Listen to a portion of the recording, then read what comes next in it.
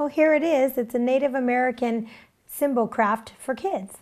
And my name is Dana Johnson, and I'd like to show you how to make it, and it'll look wonderful on your Thanksgiving Day table. So let's get started. Take a nice piece of felt. Go ahead and make it into a cone shape, giving it a little pinch at the top. You want to have your opening down here for your teepee. And all you simply need to do is use some all-purpose glue or use a glue gun. Also, in a traditional Native American teepee, they're put together with sticks. So to give that same flavor to your project, you can just take a pipe cleaner in this rust color too. Looks like the sticks. Give them each a little tweak. And put that in the top of your teepee.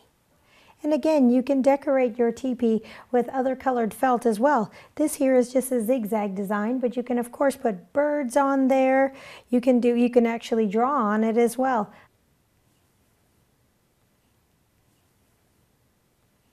Not only are we teaching our children about Native American heritage and another culture, but they're also learning how to make a fun craft at the same time. So I hope you enjoy doing this one yourselves.